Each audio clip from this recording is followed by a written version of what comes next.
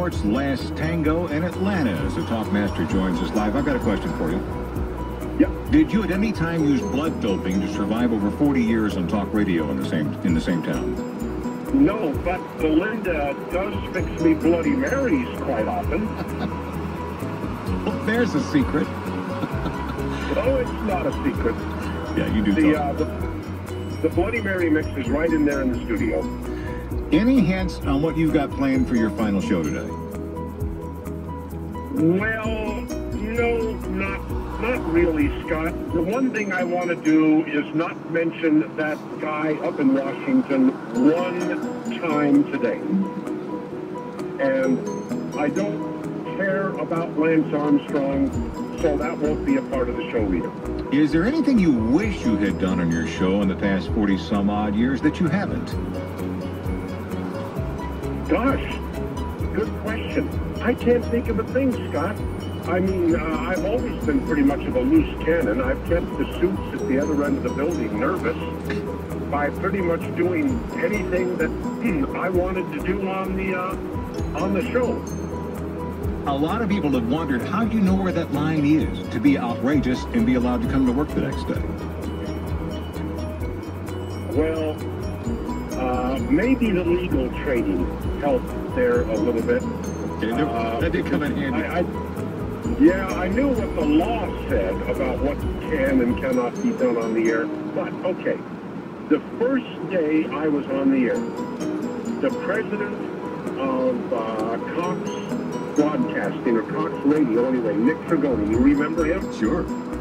He walked into the studio, and first time I'd ever met him. And he said, just minutes before I went on the air, he said, okay, here are the rules. And I thought, oh boy, here we go.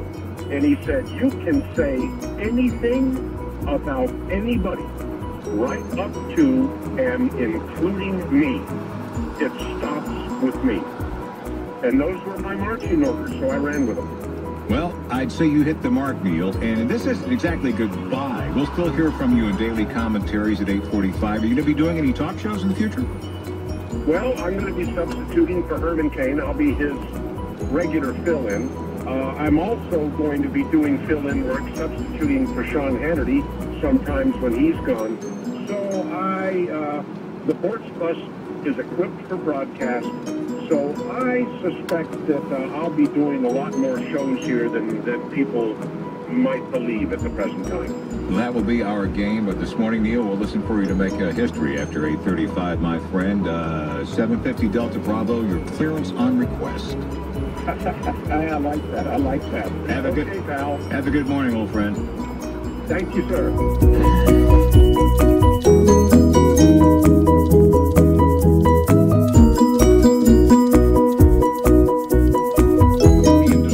That made for excellent talk radio, you've infuriated me and caused me to cuss at you and bleep myself off the air. But you have been the backbone of this show for 20 years here at the mothership, and however many years I've been in syndication, 6, 8, something like that. Who knows? 10 years.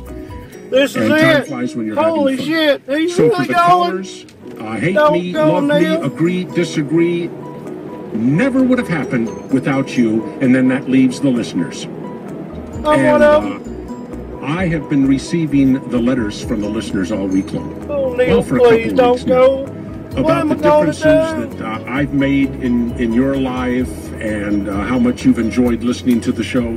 This ain't I'm going to fun. carry the thoughts and the feelings in those letters with me wherever I go from this point on. Oh my God, Neal. And I love each and every one of you. I love you. The only reason I'm leaving this is because it is so time restrictive.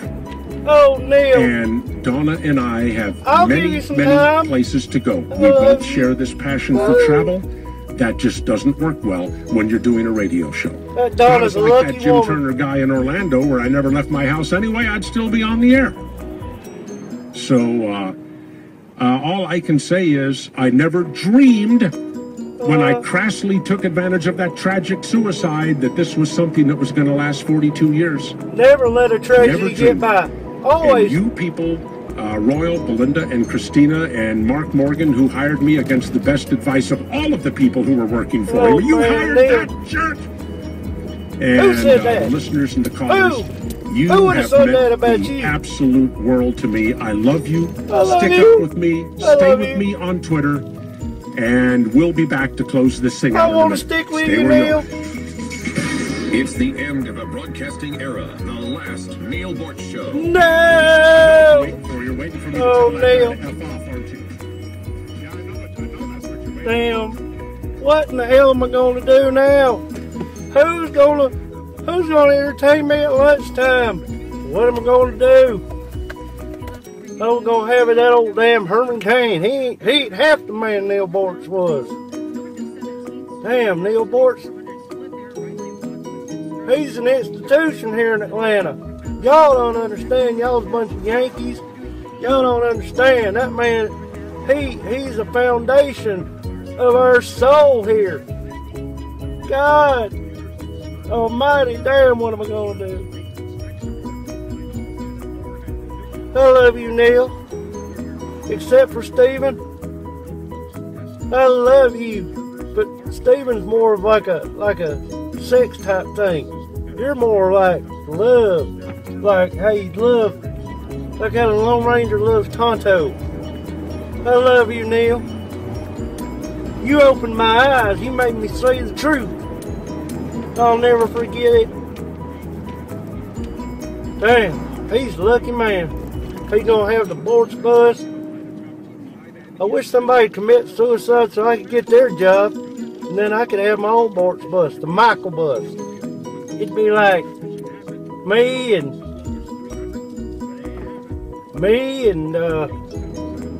well, okay, I ain't married, but damn it, I can't help it.